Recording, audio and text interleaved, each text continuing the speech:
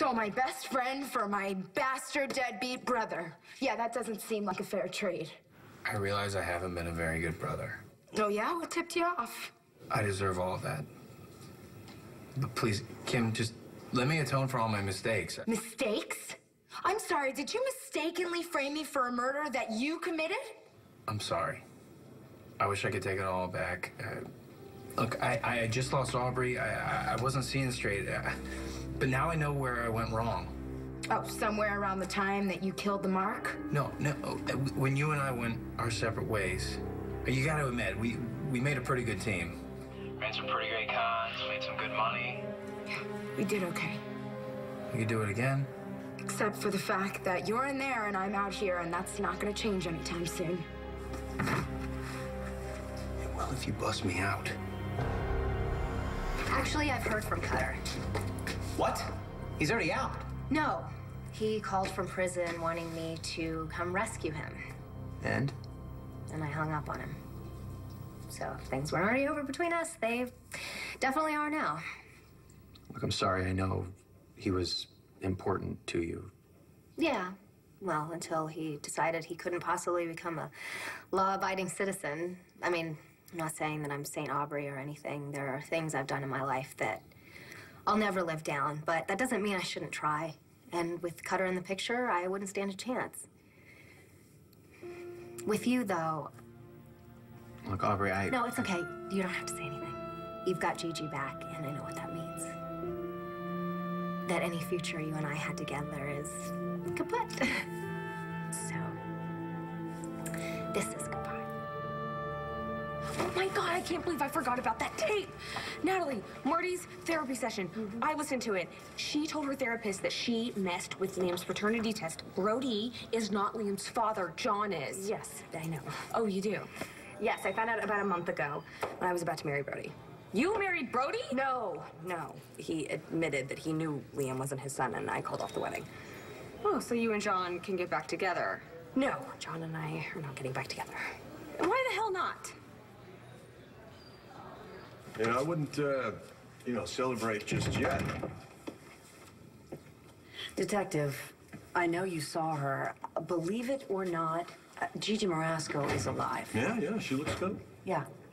So, there's no murder case without a victim. Well, but we have one of those. And Marasco's still dead. Her name's Stacy, not Gigi.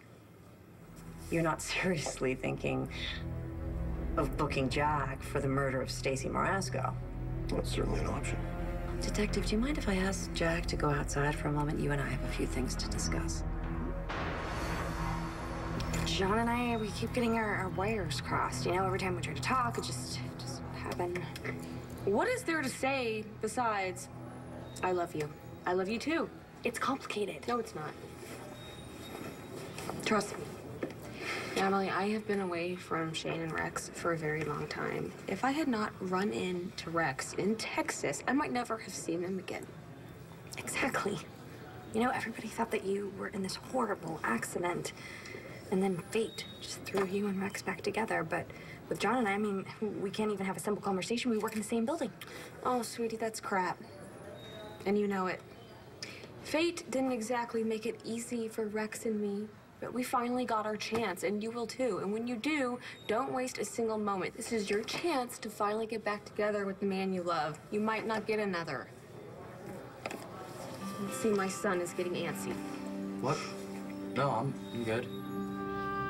Go be with your family, go be with Rex, and have your happy ever after. You deserve it.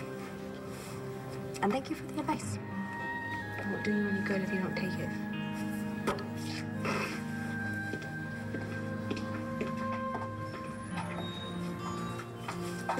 Miss Marasco, wait. Please.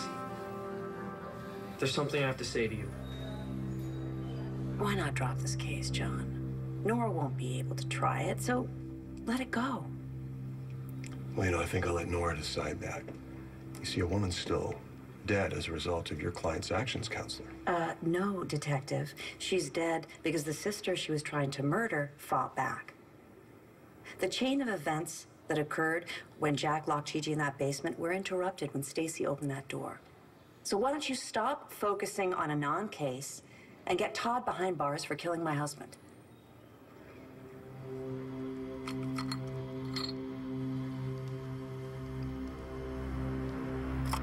Since when is Taya not your go-to gal for legal rescue, huh? She's been a little off her game lately. Maybe that's because her brother murdered her husband. No, you know, the last time I saw Taya, she seemed to... Well, she was very upset. Tomas called. What are you doing? Get away from me. Like you give a damn about me or Victor's baby. It is hard that someone I felt very close to, someone I trusted, someone I defended, someone I stood by, that someone like that could do this to me. That someone I once loved could kill my husband. Taya knows I killed Victor. Taya knows what I did to Victor. How'd you figure it out? She didn't hear from Tomas. Baker's got eyes on him 24/7. And she's been busy lately. She's been pregnant. She's been hanging out with John McVeigh. Why would I think you don't care? Hey, remember the doctor said about stress, not good for the baby. John suspects me. Or he's been talking to Louie. John told Taya. Now Taya knows this can't happen. Not now, not now. I am so close.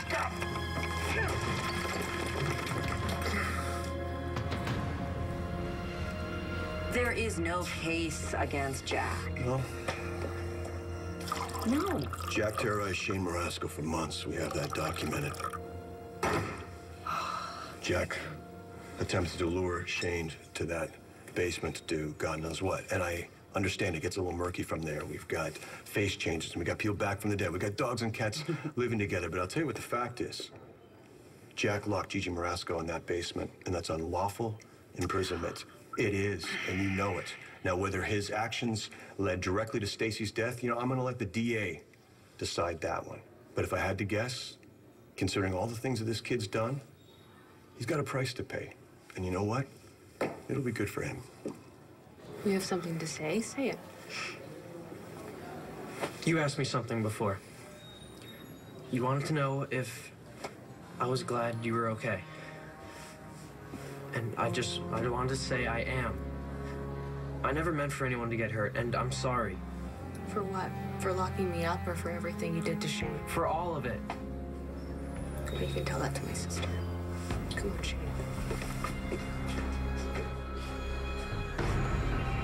I'm really sorry. Why are you sorry? You have Gigi back. You should be overjoyed. No, I am. I just wish it didn't come at a cost to you. What cost? I came out ahead. Well, because you dodged a bullet and didn't end up with the crazy guy who sees ghosts. No, because I did. I made a good friend. And I proved to myself that there really are good guys out there. So maybe if I keep my eyes open and I'm really extra lucky, I will end up with one just like you. You'll find one better. You want me to break you out? I have a plan. All right, first, you need a disguise. Can you get your hands on a laundry service uniform? You have totally lost it. I need your help. I'm not gonna make it in here. I'm too pretty for prison. And I should care. Why? I am your brother! You were my brother when you got me locked up and left me to rot. You never wrote. You never even called, but you know what? That's okay, because I'm a big girl. Been abandoned before. I can make up for that. How? I can make things right between you and Clint. I bet he'll come running when he finds out how I messed things up between you guys. By forging a letter telling him I was dumping him? Yeah, he already knows. So, you get back together? Nope. I was too late. Clint had already moved on. Well, there you are. We were starting to worry about you. You were? You don't look all that worried. Oh, don't change the subject. Where have you been, young man? At the police station. Oh, I hope you didn't go there to stick it to Jack. No. But you might want to sit down. It's important.